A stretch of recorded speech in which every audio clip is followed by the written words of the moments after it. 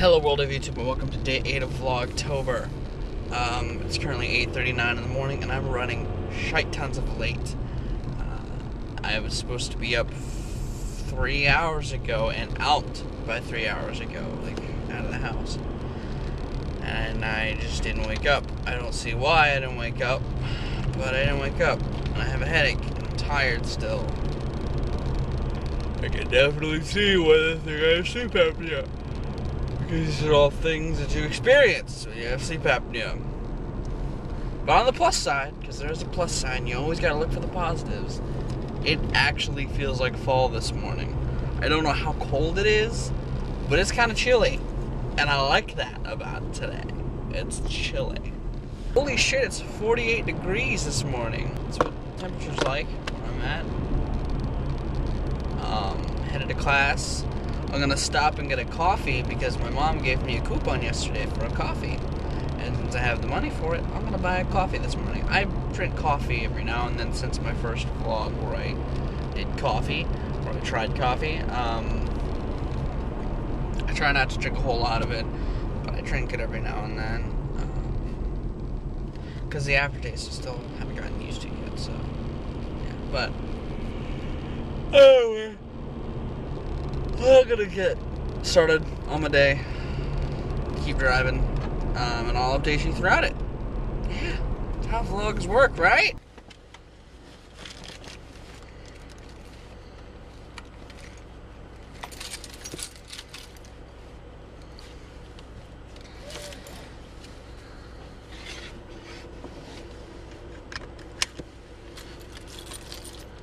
I don't know what to wait for. I mean, it's not like I'm gonna do anything. My hands are hurting. But wait, that's not it, I also got coffee, donuts, and browns. And you got double the Zelda for double the fun. Double your pleasure with double makeup. Once I consume this, we'll Carversate. Okay? Well, I have consumed my breakfast goods, aside from my coffee. Still have it. Haven't even drank it because it's going to be boiling hot, and I don't want to burn my mouth, my tongue, my face. I don't want to burn anything, so I'm going to let it cool down a bit while I talk to you guys, while I Carversate with you guys. I stretched the pun to the actual word. But either way, it's, speaking of Carversation, it's time for today's conversation. Definitely rhymes with the cookie equation. Doesn't really rhyme with the love story where a man falls in love with a llama. But that's okay, cause it's a conversation. It's a conversation in my car. So, as I teased in yesterday's vlog, the conversation topic for today revolves around the Doctor Who. The Doctor Who. If you don't know what Doctor Who is, it's a long-running British TV show starring an alien named the Doctor, who goes throughout many adventures of time and space with his various companions in his little blue box known as the TARDIS. And one of the biggest things about this show that's kept it going for so long is that the Doctor can regenerate whenever his health is in danger. There have been 11 incarnations of the Doctor, and there's a 12th that was recently announced. And the biggest reason why I want to talk about Doctor Who is because yesterday, over 100 classic lost episodes were found. To preface to those, again, who don't know what I'm talking about, the first two Doctors, William Hartnell and Patrick Troughton, way back in the 60s, it got kind of a raw deal in the fact that a lot of their episodes were lost due to the fact that the BBC, in order to save room or to create space for other shows in terms of storage of the tapes, destroyed or reused a lot of the tapes featuring classic Doctor Who episodes of the first two Doctors. But thanks to huge fans and a lovely thing called the internet, a lot of classic episodes have been found, and yesterday even more were found, and I believe most of them are found now, thanks to whomever found them in Ethiopia. And with that being said, I feel like with this happening, a lot of new Who fans have a bit more interest in classic Who. I have watched some classic Who. I like classic Who, actually. I think that it's an interesting thing to watch. I'm more of a fan of New Who, but I have my favorites of classic Who as well. And I wanted to use this video to kind of give New Who fans some tips on watching Classic Who, because it is not the same monster that New Who is. There's a lot of differences, and the biggest difference is in the formatting of the show. Nowadays, if you watch Doctor Who, you know that it's typically, I mean, there's 2-part episodes, and there has been a 3-part story arc episode, but there has never been anything like Classic Who. Usually everything's wrapped up in about an hour to a little bit over an hour. In Classic Who, that's not the case. In a lot of instances, episodes span well over an hour. Episodes are broken up into at least 4 to 5 parts, and are from 20 minutes to over an hour each part. And so that can be a bit daunting to Classic Who fans. If you see an episode called The War Games, and it's over 10 parts long, that's a lot of Classic Who to watch with the same story. Granted, that's the longest example, but there's a lot like that, and it was a bit daunting to me at first. The first Classic Who story I watched was a First Doctor story, which I would not recommend. I know part of you wants to go, but I want to watch it in chronological order. Well, you technically can't, because there's still some lost episodes, but I digress. My biggest... the biggest thing I'd suggest to Classic Who fans, or New Who fans in regards to watching Classic Who, is to start with the later Doctors in the Classic era and work your way back. And the reason is, they trimmed down the format a little bit. They went from, like, longer episodes with a bunch of parts to shorter episodes with even less parts than the older Doctors. In the later Doctors, it's usually 3 to 5 parts, so it's a bit easier to take in after watching a bunch of New Who. And also the writing's better, the pacing's typically better in Classic Who, late Classic Who, than in comparison to early Classic Who. So I'd start with 7th Doctor stories, even 5th Doctor stories, 6th Doctor stories, even 4th Doctor stories. 4th Doctor kind of has that as well. But I'd work my way up to the 1st Doctor and the 2nd Doctor specifically, because the pacing in a lot of those is just really slow. And that even happens in 3rd and 4th Doctor stories as well. The pacing can just weigh on you, and you could find yourself a bit bored if you decide to watch it all marathon style, which I also wouldn't suggest to do. But I'd work my way into these Doctor Who stories, because it's not like your New Who with all your fancy pacing and your lights and your bazooms. It's a lot of practical effects, it's a lot of dialogue and exposition, and it's a lot of dragging a little bit. So I'd ease my way into Classic Who by working my way backwards. And I'd also, speaking of the special effects, try to realize what time frame you're watching this in regards to when it was made. A lot of these shows were made before the 90s. In fact, all of it was made before the 90s, except for the exception of the 8th Doctor's movie. But the special effects, in a lot of instances, are either practical or very bad CG. So keep that in mind when you watch classic Doctor stories, because it is laughable seeing a little clay TARDIS being eaten by pudding, but you gotta realize when it was made, and you gotta at least respect that. You know, they were really trying to make science fiction work with these effects, and so you gotta kind of look past those bad effects, you know, and kind of accept it for what it is. And third of all, pace yourself. Pace yourself with what you're watching. Watch maybe a part or two in a setting, and then come back to it later, because every one of them kind of ends with a twist, a cliffhanger, something to get you to come back. But you want to let that cliffhanger hang on you for a bit, and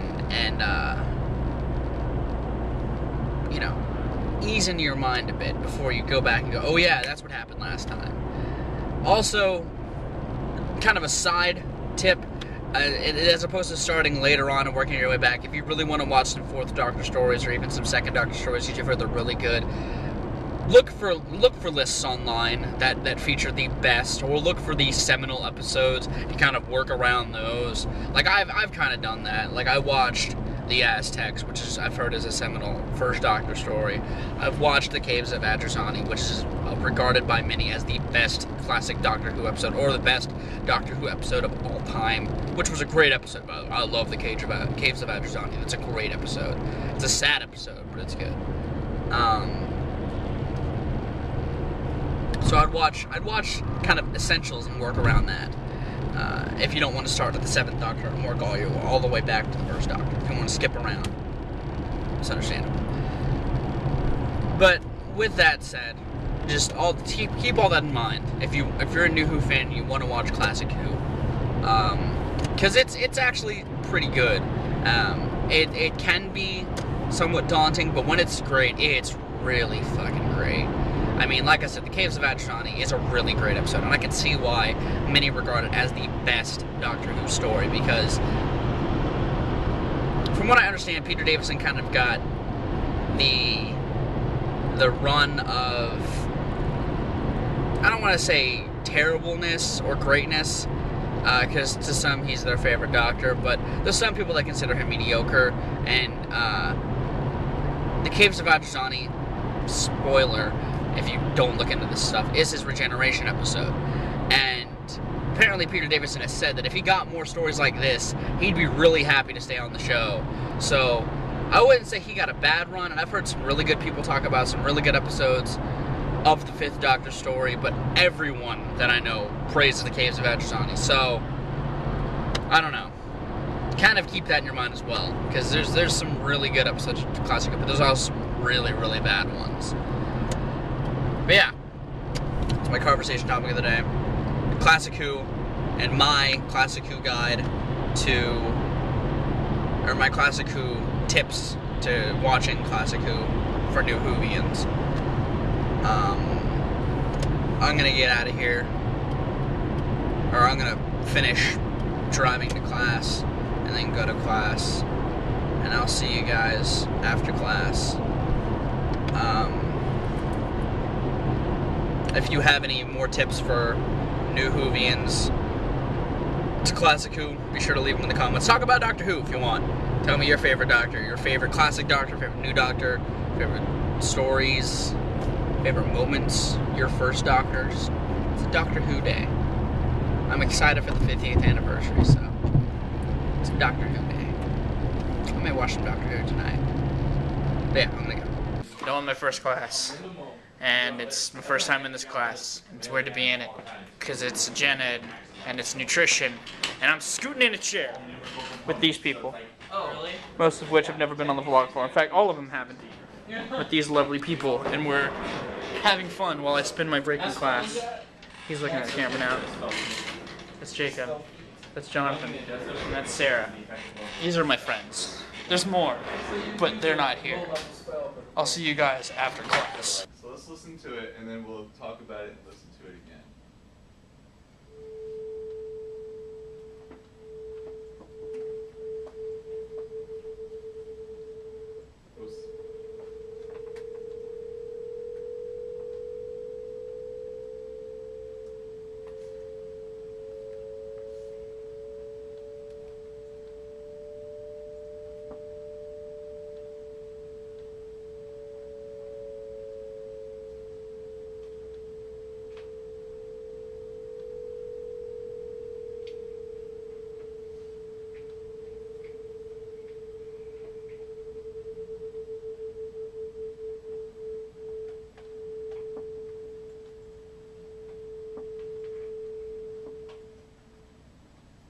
So did everybody hear that? I'm out of class. I don't know if you can tell by looking at me, but I am exhausted. I'm so very tired. I'm ready to be home. I'm gonna take a nap when I get home, guys. I'm really fucking tired. I'm gonna try and stay up, but I don't even know if I can make it home. I might pull over and take a nap somewhere. I plan on filming something when I get home, but I don't know All I know is that I'm very tired, and that example that what I just filmed in class was an example of something that we're studying. It's masking. It's two tones. I guess it was explained in the video, but it's two tones being played at the same time before one eventually becomes another tone, and it's that process.